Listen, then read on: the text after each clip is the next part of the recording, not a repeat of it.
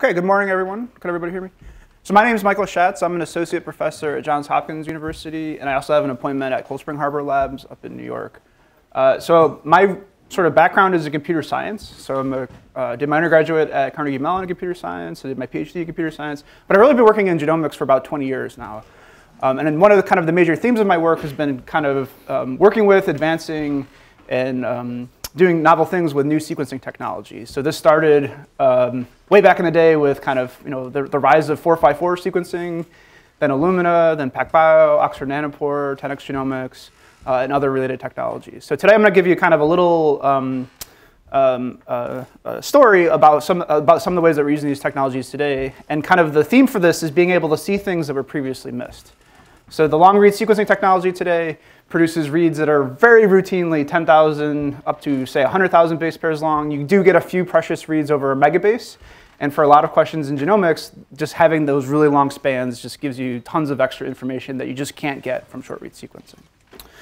So broadly speaking, my lab is split into kind of two application areas. So about half the time we work in human genetics. So we've done major projects looking at some of the genetics of autism spectrum disorder, schizophrenia, other psychiatric diseases.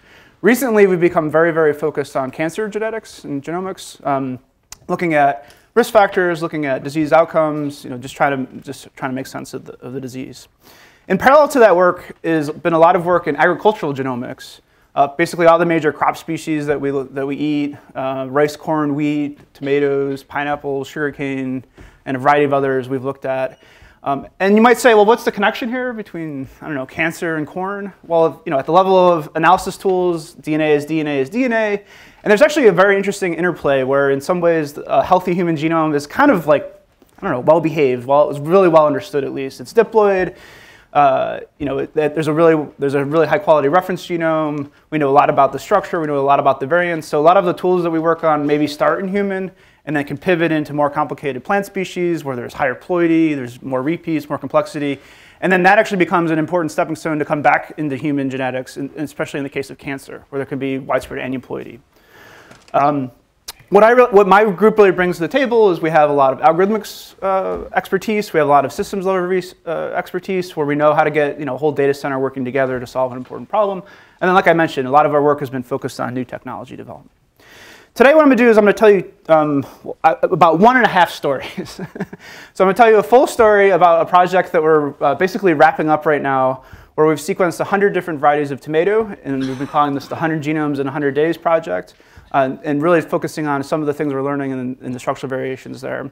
And at the end there, so I'm guessing many of you are very interested in human genetics, so at the end there, I'm going to pivot it back into human genetics and talk about, well, now that we have all these tools, all these technologies available to us, kind of piloted in this tomato project, well, how can we use them to study human genetics with a focus on recurrent breast cancers? So to get started, I'm sure everyone in the room knows what a tomato is. I don't need to introduce the species, but what you may not appreciate is what an important crop that it is. So the annual worldwide production is something like 175 million tons. It's an $85 billion a year business to be in tomatoes. And that's because it's just such a major ingredient in all the foods that we have, all the sauces, salsa, ketchup, soup, salads, and so forth. So there's a very interesting kind of history to it. So wild varieties of tomato originate in South America. Then they got sort of transported up into Central America. Very early Western explorers discovered them in Central America, brought them back to Europe in the 1500s-ish. There are some reports that Christopher Columbus himself brought them back. I don't know if I totally believe those, but that's sort of the right era. 1500s, 1600s, when these tomatoes were first brought to Europe. It was in Europe where you saw the rise of these so-called heirloom varieties, where it was just like, your backyard farm, the neighborhood farm would sort of grow a particular variety. It would have some interesting shapes, colors, flavors to it, and then it would kind of become, your sort of regional variety. And then there's all these markets that are set up where you get these interesting crosses. Today, you could find these seed catalogs that are inches thick of like thousands and thousands of named varieties of tomatoes. And they all, like I said, they all have these sort of different flavors and textures and sizes and just interesting shapes and colors. So it's great in terms of the genetics because there's so much phenotypic diversity. What our goal really is to really understand, well, where does all this diversity come from? It's useful to have a wide spectrum. And then furthermore, tomato is part of this larger family of crops called Solanaceae. This includes other familiar crops like potatoes and peppers and eggplants and tobacco. Just that tomato happens to have the most resources available for it, so that we can take that, whatever sort of genetic information we learn, we can transfer it to these other species, learn a lot more, hopefully in these other crops as well. So it's such an important crop species that there's been a lot of work into the genetics behind it. The tomato reference genome was first published about 7 years ago in 2012, and that was an international consortium from many countries. Spent millions and millions of dollars at the time to be able to sequence the first reference genome. At the time, it was a good assembly. They poured a lot of resources into it. They brought a lot of biotechnologies to the table. And then the current reference genome is organized into 12 chromosomes. The total genome size is about just under a gigabase.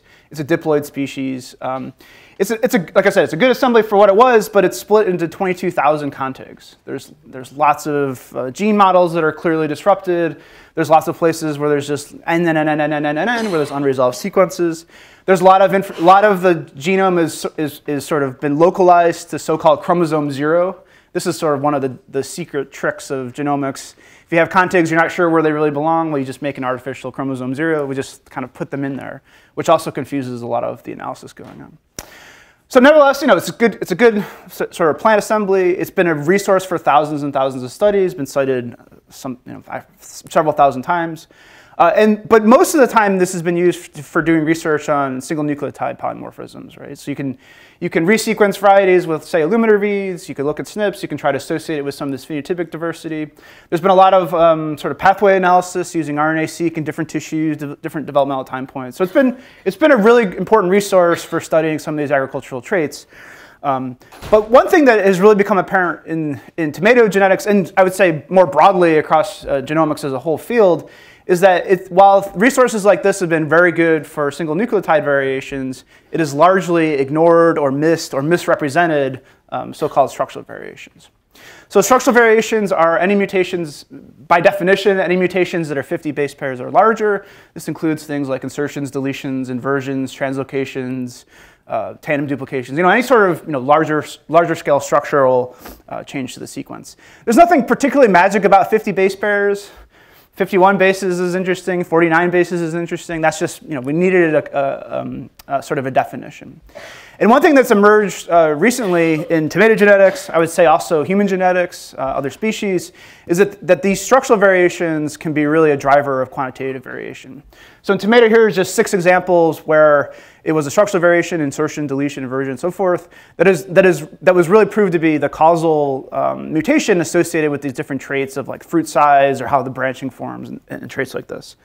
So we're very interested to study these things more comprehensively, more broadly. But if we're going to use short read sequencing, this is going to be a very challenging project. You're probably going to be missing like at least half the variants, and many of the variants that you do call will be false positives. So you have accuracy issues both with false positives and false negatives.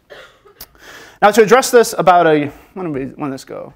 About a year ago, we got started on this new project funded by the NSF, where we're going to look at structural variations in tomato up to 100 different varieties, and then look at natural variation, domestication, and crop improvement. So we're led by Zach Lippman, who's a professor and Howard Hughes investigator at Cold Spring Harbor, like just a brilliant plant geneticist, knows everything there is about it. We're joined by Joyce Van Eck and Esther Vanderdep, that are experts at CRISPR mutagenesis and also doing GWAS-type association studies to be able to connect different variants to different traits. And then Fritz Sedlak and Sarah Goodwin, who are experts in long-read sequencing and long-read structural variation analysis. Conceptually, this is a very straightforward project. We're just going to pick a variety of diverse samples. We're going to sequence them using kind of state-of-the-art technologies. On a per sample basis, we're going to look for structural variations, and then once we have this done sample by sample, we'll try to bring this together into a unified project to hopefully learn some new biology. So conceptually, very straightforward. I would also conceptually, none of this really per se has anything to do with tomato. This experimental design could easily be carried out in other species, and in fact, it's starting to be carried out in many others, including human, just that we're kind of the furthest along with this particular project, so that's why I'm going to present it today. Okay, so step 1 is sample selection. And it turns out more than 900 varieties of tomatoes have already been sequenced with Illumina sequencing data. So that's great information about population genetics, some of the common variants that are there, some of the rare variants that are there. And various phylogenetic trees have been constructed based on those relationships. Most of the samples here have been sequenced to about 20 to 40x or so. So the kind of key takeaway for this presentation is to keep in mind that there's about 10 major clades of tomatoes and other kind of closely related species that we're going to be looking at here. So there's about 10 different major varieties that we're going to want to go look in. Now, given that the Illumina data were there, we did try to look for structural variations. We tried 3 very popular variant callers, lumpy, manta, and deli. And then I guess my one recommendation for this course is if you ever need to do structural variation analysis, especially with short read data, I would not trust the results of a single pipeline, but the right thing to do is use multiple pipelines and then compare those results to each other. And if you see variants that have been identified by multiple variant callers, that gives you extra confidence that these are true. That's not 100% effective, because a lot of the false positives are caused by systematic errors in the alignments. So if you have multiple tools looking at the same set of alignments, they may report the same variant, but it's still false, false, false, false, false over and over again. So you do have to be really, really careful with some of these variants. Now, given all this data, what we really want to do is, we want to figure out some strategy we can pick from this from this collection and try to figure out, what are going to be the most diverse samples that are going to kind of give us the most bang for our buck here. Now, if you're to just sort of do this in a sort of a random approach, which we did through simulation, we came to realize that we're going to recover, just a very limited amount of genetic diversity here. We want a more principled way to do this. So it turns out that this is actually this well-known, very difficult computer science problem called set cover problem, where you have in each individual you have a list of variants. And then what we want to do is we want to pick a subset of these samples such that we can sort of maximize the total number of variants that are detectable. So this is a set cover problem. Trying to solve this exactly is NP hard, so it's pretty much hopeless to solve it exactly. But it turns out that a greedy approximation works really well. So we're going to pick the sample that is most diverse individually, and then kind of erase all of the variants it has, and then pick whichever sample has the most variants remaining. It wasn't just repeat that process. And what's good about this is if in your collection you have samples that are very diverse relative to the reference genome, but very similar to each other, if you were to just sort of greedily pick based on the number of variants, you would end up picking these closely related, basically family members that are diverse, where you're not going to really capture a lot of new information.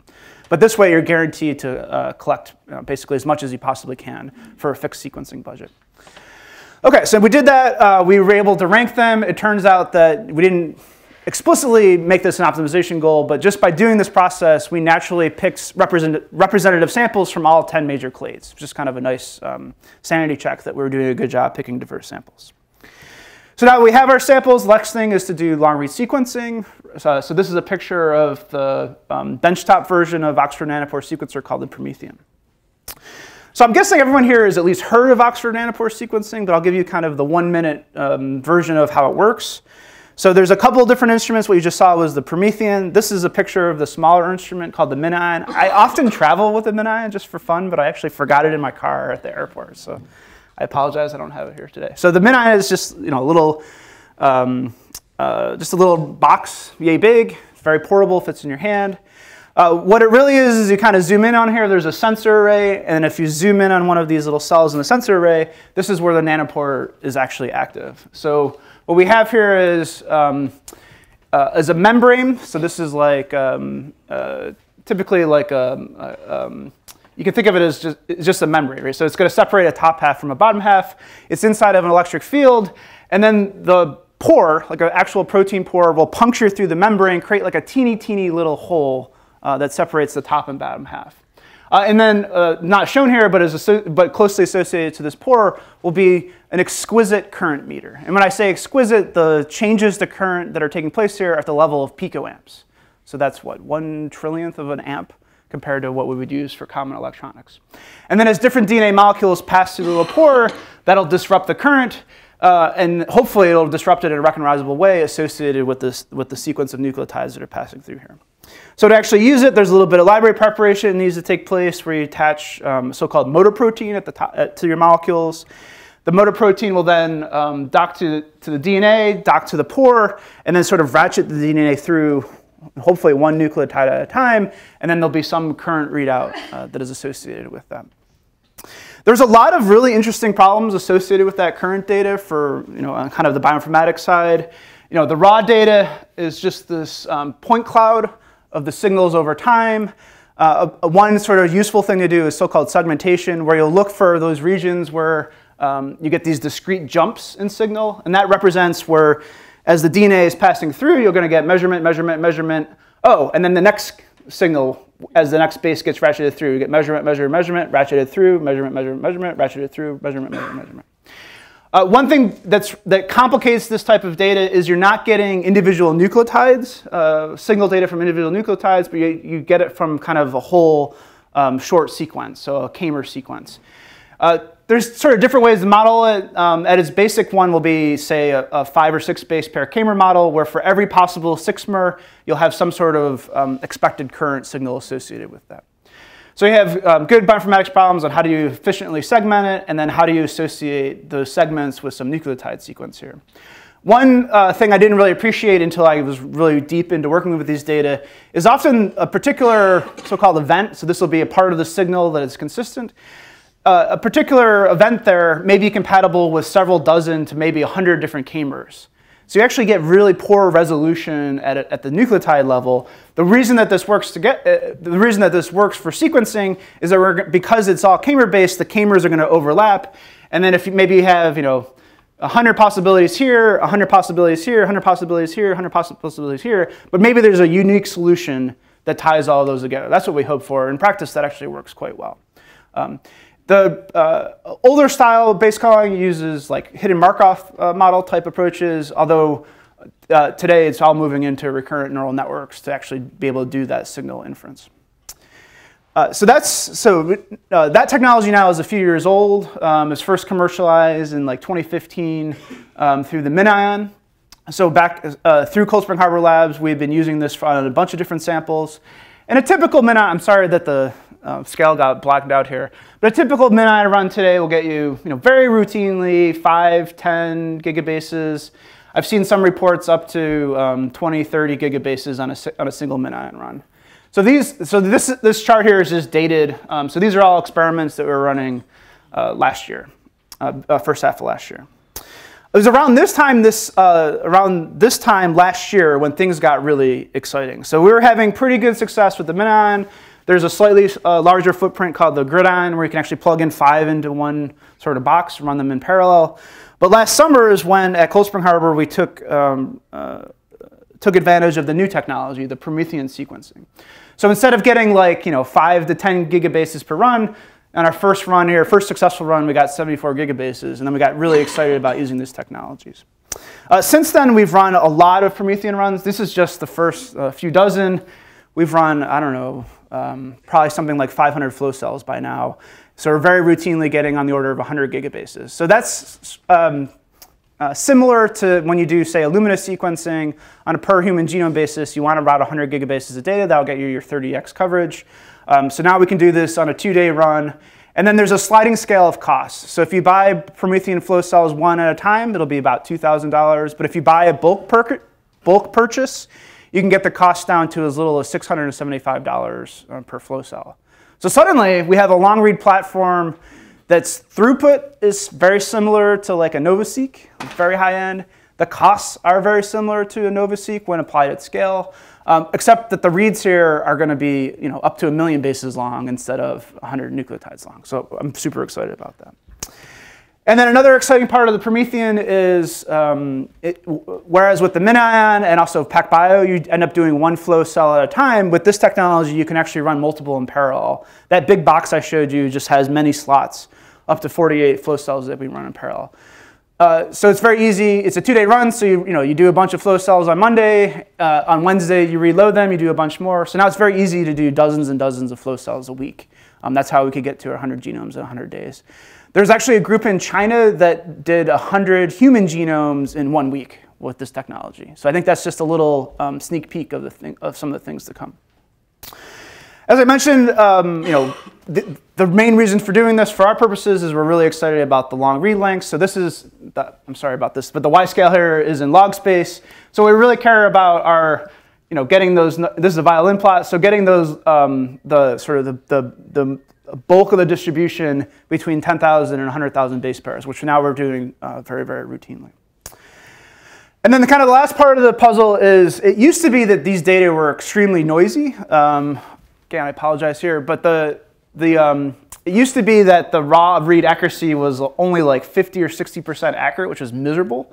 But this, through improvements to the technology, improvements to the base caller, we've seen dramatic improvements to the sequencing accuracy. And now the average accuracy is over 90%.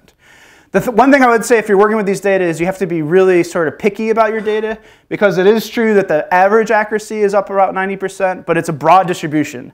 Some of the reads are 95% accurate, and some of the reads will be like 70% accurate. So my strong recommendation is like collect all the data, carefully look at the quality values, and then if you see reads whose average quality value is below, like, I mean, it's up to you to pick your cutoff, but if they're below, say, 80% accurate, just get rid of them, because they're going to introduce tons of noise and tons of errors in there. On a good run, that may exclude 10% of your data. On a bad run, that may exclude like 50% of your data. So you just have to be really mindful about that. But now basically we have this, through this new Promethean technology, we basically have a fire hose of long read data coming in. Does anybody know what this is? This is a petabyte of storage that just got delivered. So it's just boxes and boxes of hard drives. So if you're going to be using this fire hose of data, you have to have some place to write it down. So it's going to require substantial storage requirements. And that's because in addition to collecting in a single run maybe a terabase of sequence data, for a lot of things that we're interested to do, you actually need to keep the raw data. So the raw data is that signal data. These are represented in so-called FAST5 file formats, where it literally is the sort of measurements that are associated with that. Today we need that because the base caller improves all the time. So take the same data, process it with new software, and then magically our reads get a little bit longer, get a little bit more accurate. So that's a good thing. It's not a focus of us right now, but also from that raw signal data, you can get information on epigenetic marks. So if there's methyl groups that are attached to nucleotides, that will perturb the signal a little bit, and I do mean a little bit, like an extra picoamp here or there. But there is software packages now that can go in, systematically look at that signal data, identify those methylated bases. This has been well established now for 5-methyl-C. So if you have like CpG islands in the human genome, you want to look at their methylation state. It's kind of a nice thing, right? We're going to be sequencing the genome, and then you get a first look at the epigenome, basically for free, just by running extra signal processing software. So if you're interested in methylation, epigenetics, I would definitely recommend you keep this technology on your radar, but be prepared for petabytes of storage that you're going to need here. Okay, so now we've collected all this data. We have finished sequencing all 100 varieties. In fact, we went beyond 100 because once you get excited by this data and you realize how inexpensive it is and how many things you can do with it, you're going to go far beyond your initial plans. So in terms of structural variation analysis, there are several different strategies. There's this really nice review. It's a few years old, but the concepts are still true, where they really sort of lay out all possible ways that you might be able to look at structural variations. And this includes things basically in two major approaches. So one is an alignment-based approach. We're going to be taking your reads, aligning it to some reference genome. A really strong signal for structural variations is like if half your read aligns over here on chromosome 1 and the other half of your read aligns to chromosome 2, that's a really strong evidence that there was some sort of chromosomal translocation or chromosomal fusion that brought those two pieces together, assuming there's no mapping artifacts. So that's a so-called split read signal where you get basically half a read over here, half a read over there. That can be really useful. The other thing you can do is so-called de novo assembly. We're going to take your reads, compare them to each other, try to assemble the sample independent of try to assemble the genome for the sample independent of the reference genome. And then once you have your contigs, you're going to take those sequences, align them to your reference genome. And it's kind of the same idea as that split read analysis. But if half your contig aligns over here and half your contig aligns over here, that's really good evidence that there was some sort of structural variation present there. So both of these approaches are valid, and they both work well. But there are some sort of practical trade-offs between them. So alignment-based today is much faster. Today, I would argue alignment-based is more comprehensive for heterozygous variants. Sometimes the assembler may skip over heterozygous variants if you don't have the right data to do careful phasing, for example. The big challenge with alignment-based strategies, though, is let's say you have some novel insertion that's longer than your read length. You're never going to get a read that's going to fully cover there. So that's where I really see an important opportunity for de novo assembly, where in principle you could assemble a whole chromosome capturing megabases of a novel sequence. Now it turns out most structural variations are quite small. If you look at in basically every species where we have good data, the majority by count are close to 50 bases up to a few hundred nucleotides. So alignment-based approaches are really effective for capturing those. And then we're going to use de novo assembly to capture those really big insertions. So that's what we ended up doing is we're actually going to be using both approaches and then integrating them at the end. On the alignment-based side, it's really important that you use a long-read aligner. So when we started working with these data a few years ago, these tools didn't really exist in any great form. So if you try to do things like use BWA-MEM to align these reads, it'll work in the sense that you'll produce a BAM file, but the alignments that you're looking at probably won't make a whole lot of sense. So here are the same set of reads. This is in human. This is the same set of PacBio reads aligned to the human genome using BWA-MEM, and then an aligner that my group developed called NGMLR. We think what's really going on here is a homozygous deletion, but through the BWA-MEM alignments, you get these like weird alignments where there is a little bit of a reduction in coverage, where maybe it looks heterozygous. But the way we think about this is like the aligner is basically smashing these reads into place, right? So they have on average about 10% error, so that's a gap every 10th base or so, and the aligner does funny things. A aligner like BWA-MEM does funny things in the presence of gaps like that. Whereas if you have a long-read aligner that knows about those gaps, knows about those sequencing errors, it can be a lot more optimized for this type of data, and then you get these nice clean breakpoints that are present there. The way that we actually do this is using something, so whereas BWA-MEM uses a gap penalty called an affine gap penalty, where there's a cost associated with opening a gap and then a linear cost for extending this. For NGMLR, we have something called a convex gap penalty, where there is a cost for opening a gap, but then it is not just a unit cost for extending the gap. There's like a convex hull there that describes the penalty associated with that. And what that tends to do is it'll tend to clump the gaps together, which is what we want for true structural variations. But then we can leave relatively cheap gaps as necessary for those sequencing errors that are also going to be popping up all the time. So alignment's a really old problem in genomics, but I'd say there's still a lot of room for innovation. And then once we have the alignments there, we wrote a sort of a companion algorithm called Sniffles that just sort of scans through them, and then it just notices when there's multiple reads that show that sort of same split read or gapped read alignment present there. One really useful thing is that this shed a lot of light as to why there are so many false positives with short read sequencing. So this is in human, where we have short read data aligned to the reference genome with IGV. The key thing to keep in mind here are these so-called missing pairs. So this is paired-end sequencing data, where we had, should have been a pair of reads a few hundred nucleotides apart, but now we have, say, just the first read or just the second read aligned here. The other read was aligning to some other chromosome. So normally, when you looked at this sort of set of alignments, you would say to yourself, oh, this looks like a translocation type event because the second half of the pair was aligned to some other chromosome. But now when we have the long read data, we can kind of tile across here more accurately. And what it really was is there's a small insertion of, say, 30 nucleotides or so that had some resemblance to that other chromosome. So that's why we're getting all these systematic alignment artifacts. So when we look at, say, translocations from short read data, something like 85 to 90% of them are just because of this sort of systematic alignment error. So you have to be super careful about that. Another thing to keep in mind is, there's a lot of noise with long read data, and some of the noise will just create spurious split read alignments, especially over things like transposable elements, where it's just sort of hard to get really confident alignments in there. So you're probably, just like with Illumina data, where you're probably not going to believe a SNP just because you saw it in a single read, we're going to want to have multiple reads all kind of stacked up there where we can reliably identify them. So what we've been doing, these are in 2 human samples where we're downsampling our PacBio and our Oxford Nanopore data, just asking the question of as you have less and less data available, how does that impact the variant calling that you can do there? And what we've kind of come to realize is we want to have around, at least 30x coverage so that you get good sensitivity, good specificity with either platform.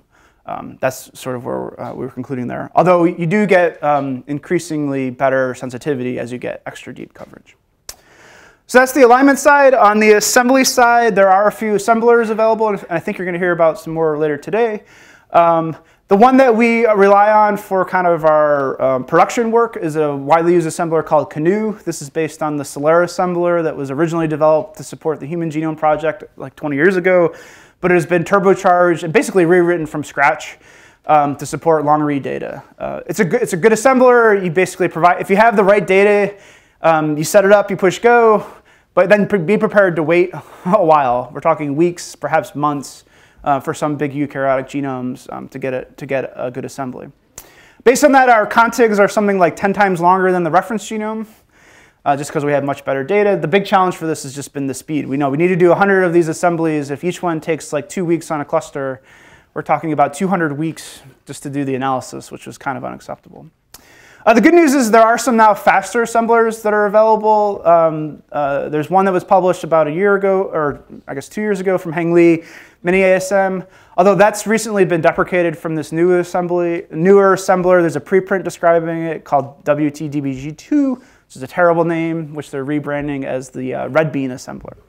There's also an assembler that was published just a few months ago in Nature Biotech from Pavel Puzzler's group called Fly, which is also a really fast assembler.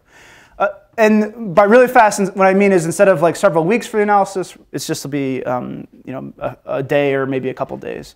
The big challenge there is for these new assemblers, I think what happened was they're all optimized and tested around human. As we move into other species, sometimes the analysis just breaks down. We've done assemblies where we expect a 2 gigabase paired genome, but only 1 gigabase is reported. There's like some sort of systematic failure at play there. So now we have these de novo assembled contigs. The next thing we want to do is sort of organize them, arrange them into pseudomolecules, represent entire chromosomes. In principle, you could do this, independent of the reference, using, say, Hi-C data or optical mapping data, or for a genetic map if you had it, or that sort of thing. But all the varieties of tomato that we're sequencing are quite closely related to each other. So we developed a new algorithm that has a cutesy name called RAGU. This is the rapid genome ordering and orienting algorithm. And it's a reference-based scaffolding approach, right? So out of the assembler, you just get this big collection of contigs. You don't really know where they come from.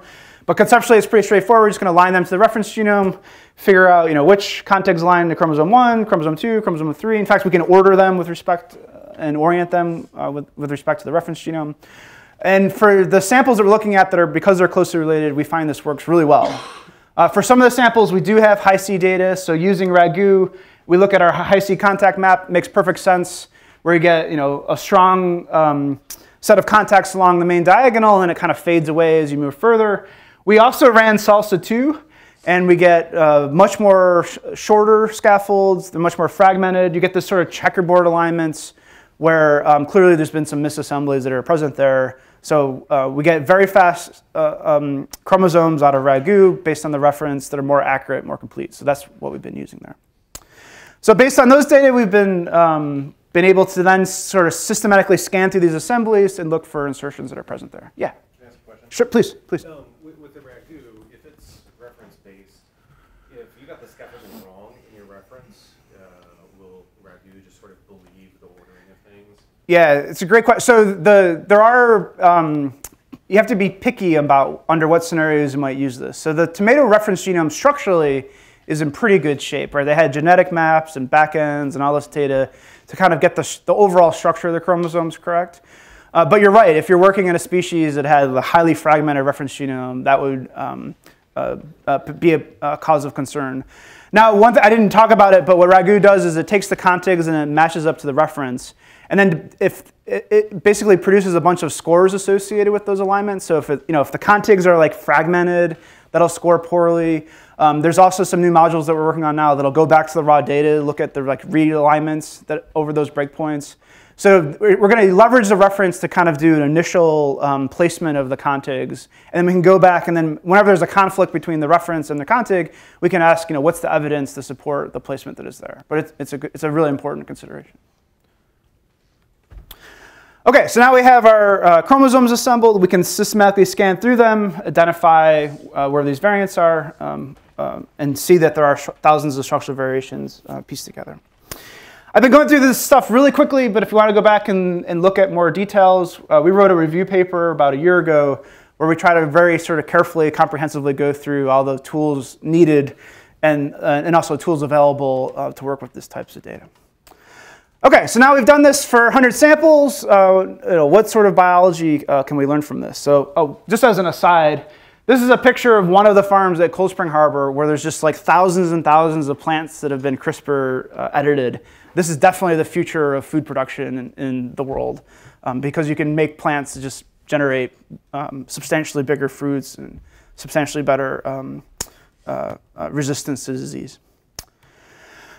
So in a snapshot, this is a piece of the landscape. So what I'm plotting here is this is just to say the first 70 accessions. What I'm plotting here is just the raw count of how many variants we're finding in all these different samples. So some of the samples are very closely associated to the reference genome. That's why they have the fewest. Some of the samples are quite divergent from the reference genome. In fact, they're different species. They're closely related, but different species. And in those samples, we're finding about 70,000 variants there. So there's a big range of all the diversity, which is by design, right? We're picking diverse samples. Most of the variants are, well, it's kind of very closely associated with deletions and insertions, followed by smaller numbers of translocations, duplications, inversions. Should we really expect there to be a big change between insertions and deletions? Not really. And that's because the reference genome that we're mapping to was just basically an arbitrary variety. So it's just as likely that it will lose something which will look like an insertion in a novel sample versus my sample deleting something, which will be represented as a deletion. So you should expect to have basically the same number of insertions and deletions, although we do find a slight enrichment for insertions in other projects because the reference genome may have some systematic artifacts. So we found this big catalog. I won't go spend too much time on it, but we're starting to learn some really interesting biology and some really interesting mechanism. I'll just give you one of the stories that we have so far. So for harvesting purposes, it's really useful to get, we want to collect the fruits. We want to be able to collect these fruits as easily as possible. So there's a phenotype where it's very easy for the stem to break off. In fact, this phenotype was discovered in the 1960s by Heinz, the ketchup company. This is like one of their big innovations was recognizing there was a genetic basis for making that stem easy to break off. This is the so-called jointless gene. So that's what I'm showing at the top there are varieties of tomato where you can very easily recognize this jointless trait. You can be able to collect them pretty easily. Another important trait is the length of the stem, or actually it's the length of the sepals. Where again, for mechanical harvesting purposes, you want them to be long. You want the stems to then just break off because it makes it very easy to collect all those fruits. And the genetics behind that long stem was also worked out. It turns out it's an enhancer element for the jointless 2 gene as well. So this is EJ2. Now what you'd like to do is make crosses where you have some plants that have these stems that are easy to break off. These other plants where the stem is long, you want to just breed them, have progeny that have both of these traits combined. But when you do that, typically, instead of getting what you want, and typically you'll get these sterile plants. They just don't grow very well. They just leaf really funny. They don't really fruit productively. So there's this negative epistatic interaction between the gene that is responsible for the stem breaking off and for the sepals for being very long. And it's been a big mystery in tomato genetics going back to the 60s as to why this was. And it turns out there are a handful of varieties that have both of these traits, but it was always a big mystery. Well, how can they overcome this negative epistatic interaction? So we actually sequenced with long reads one of the varieties that had both of these characteristics. And it turns out that there was a tandem duplication right over that EJ2 enhancing element. And it turns out because of that tandem duplication, when you have both of these alleles present, that is necessary to kind of break through and overcome this negative epistatic interaction such that you can have plants now that have both of these really important traits there. So this is just one example of the types of things that we can learn from these data where we collect this big VCF file of all these different variants that are there, but now we've pinned down this particular trait as being associated with a structural variation of this tandem duplication. Other examples of things we've been able to do now very recently is we've been able to pin down through a structural variation one that's associated with fruit weight. It adds about 50% more mass to the fruit, so that's a really important trait for agricultural purposes. Another structural variation that we just very recently identified was associated with the flavor of the fruit. There's the plant is making all kinds of chemical compounds, basically like natural insecticides to try to repel different bugs from eating them. One of the sort of natural compounds it makes gives the fruit kind of a smoky flavor to it. And some varieties have this smoky flavor, some varieties don't, and then we realized it was a structural variation that disrupts one of the key enzymes along those pathways to make that flavor. A lot of this work has been spearheaded by Sebastian Sook at Cold Spring Harbor Labs. So high throughput long-read sequencing is really unlocking this universe of structural variations. We're finding tens of thousands of variants per sample. It's really, at this point, sequencing 100 or 1,000 samples is pretty straightforward. It's going to require some, time and money and things, but in terms of the technology, it's really there. And there's really great investments on the bioinformatics side. And as I gave you kind of just a little taste here, we want to do more than just build up VCF files. We want to actually be able to identify the genetic basis of certain traits and diseases. And now we can really pretty robustly do this. I guess the last part here is I expect to see very similar results in basically all other plant animal species. So I have just 2 minutes left, so let me kind of pull out some of the key slides here so I can tell you a little piece of the puzzle for some of our human work. And that is, I'll just give you this slide here. So I'm guessing for those of you that are working in human genetics, you've heard of this gene called BRCA1. This is like the #1 most important breast cancer susceptibility disease that is known. If you have pathogenic mutations associated with this gene, you're extremely high risk, sadly, where the rate of breast cancer will be something like 80 to 90% over one's lifetime. So we've been at Cold Spring Harbor and Hopkins, we've been sequencing patients that have developed breast cancer and other cancers that had no recognizable mutations. So they had nothing on their oncology panels, nothing on whole genome Illumina sequencing, and we're going back and sequencing their genomes with long-read sequencing data. So here's an example of a structural variation, an insertion in BRCA1 that is completely invisible to Illumina sequencing data. And furthermore, the project that I'm really excited about that is just getting underway is through our collaborators, there are these families that we've identified where there's very, very high rates of cancer. So the pedigree kind of got blocked off here. But what happened was there was an individual who walked into the clinic with prostate cancer, and it turned out like 9 or 10 of his siblings had either prostate cancer, breast cancer, ovarian cancer, other forms of cancers.